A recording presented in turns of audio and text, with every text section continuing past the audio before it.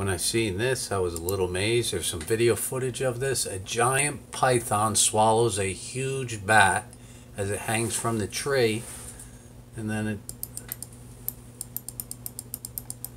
a giant carpet python, a large black bat. Oops, went too far.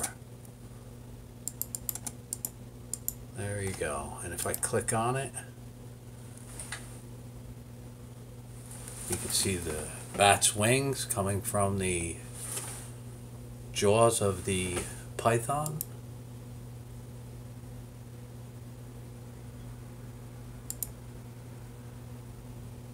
Struggled to stretch his jaw around the massive bat. Finally, I was able to swallow it. It laid vertically on the branch, with the bat's bones stretching its scaly skin around the midsection. And that's it.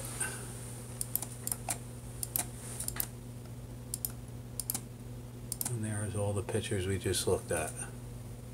Amazing that a python could eat a bat that big. I got a video of a bat that big. Hold on.